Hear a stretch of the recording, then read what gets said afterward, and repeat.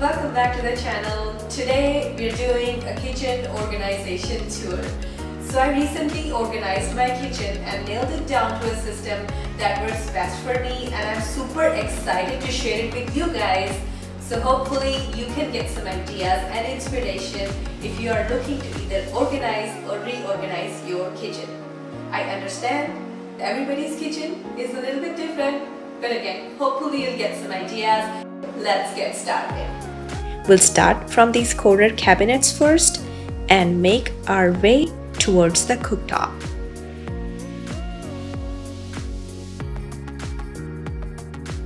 So let's start with these corner cabinets first. So this is how I organize all the dishes. I've used cabinet shelf organizers to make the best use of this vertical space.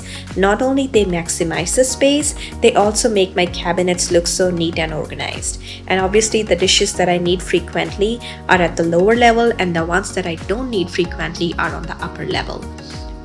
Moving on, next cabinet has all the glassware, tea and coffee cups and mugs. You'll notice that I have several of these shelf organizers. They are very sturdy, great for stacking, and double the storage space in the cabinets. So definitely worth every penny in my opinion.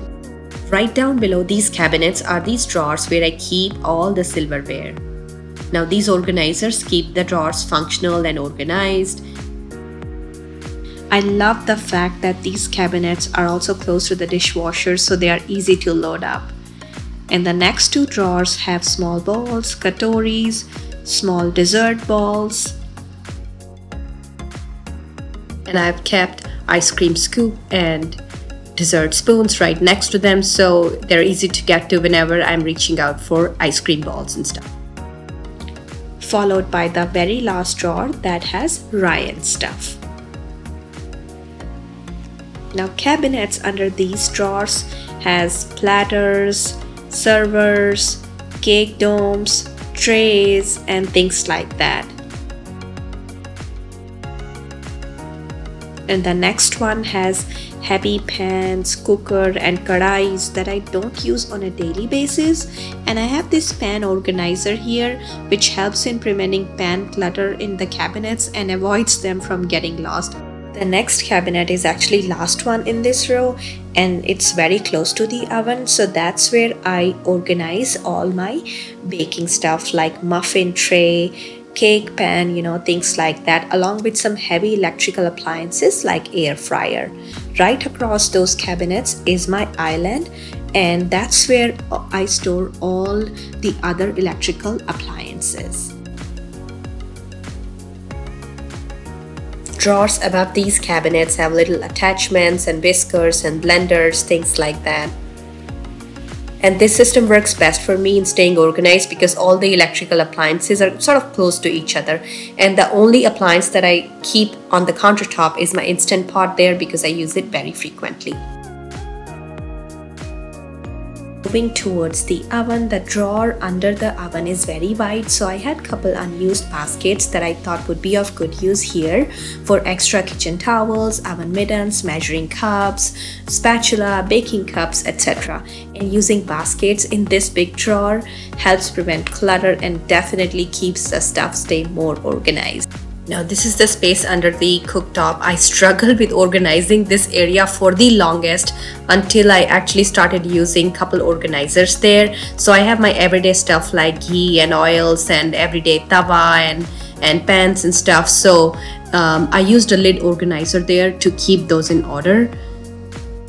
Now these are the drawers right by the cooktop, and that's where I keep my everyday spices, chakla belan, because it's right next to stove, so it's easy to get to. And the next one has large spoons, wooden spoons, turners, things like that. And cabinets under these drawers is where I keep my everyday pots and pans for quick access. Again, I've used pan organizers to keep my everyday pans in order, and a shelf organizer for organizing my chai pans and stuff.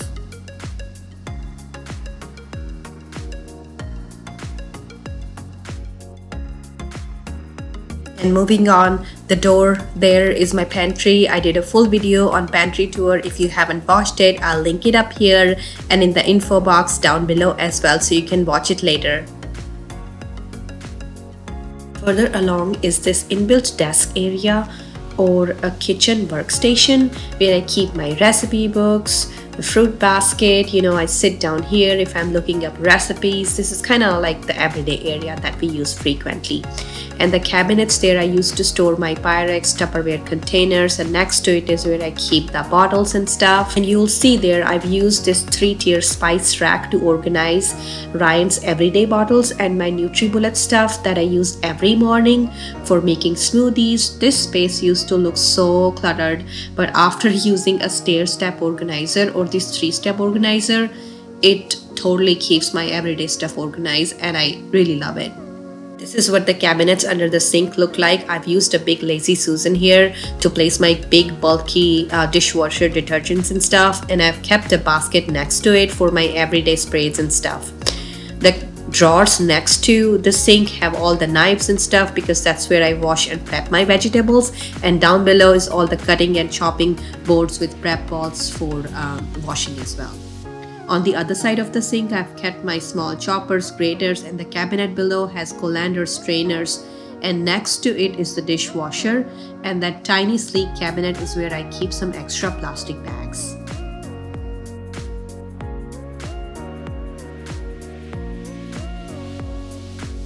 The cabinets above the oven, I don't use them frequently, so I've used 2 baskets to store extra plastic and glass lids and some seasonal stuff like popsicle maker that I only use during summer, and these baskets were from dollar store ages ago.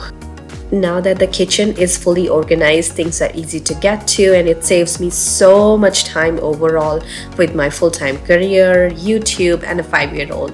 And I absolutely love the fact that I got all this done without having to spend too much money. I'll try to link all the organizers in the info box just down below this video.